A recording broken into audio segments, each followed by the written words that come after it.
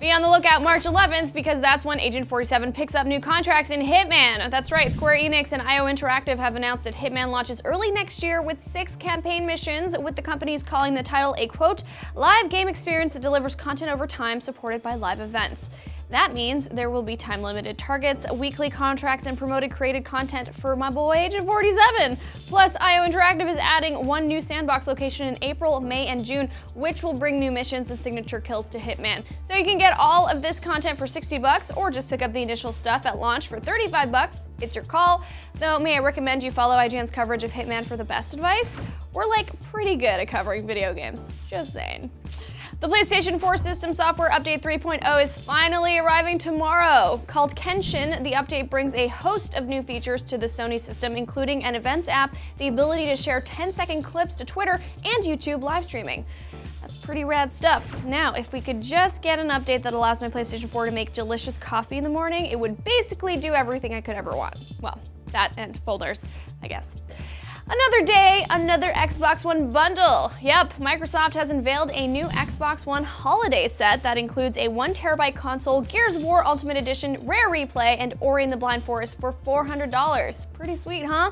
And the company says the bundle is set to launch next month, so you don't have to wait too long.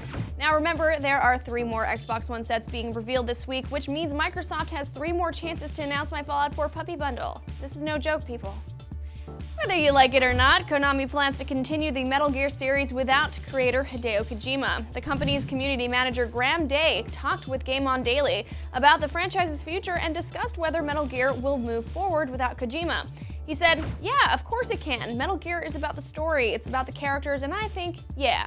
Day pointed to Metal Gear Rising Revengeance as an example of this, and then touched upon recent reports that Konami is exiting the AAA games business. He said, don't believe everything you read in the press. That's never changed. Things have been taken out of context, but that's never changed. Well, I'm skeptical. I mean, Konami has nothing announced for the future regarding big-name games. Silent Hills was canceled, which I'm bitter about still, and we haven't heard about a new Castlevania or Contra for a while now. But hey, hopefully I'm wrong, though I'm probably not, hence the sad face. Did you know that Nathan Drake was originally inspired by Jackass co-creator Johnny Knoxville? Yeah, me neither. But Naughty Dog apparently had a different look planned for Uncharted's leading man initially.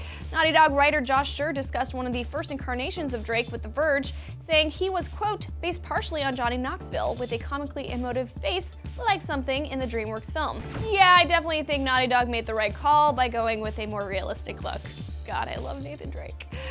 I want you, yes you, to show me your killing skills. Okay, that sounds a bit creepy, so let me elaborate. We here at IGN are looking for the top Rainbow Six Siege kills from the current beta. So send us your highlight reel by emailing the link below. What are you waiting for? Go, go, go, go! Do it now! And that's your daily fix for September 29th. I'm Naomi Kyle, and remember, you can get your fix anytime online at IGN.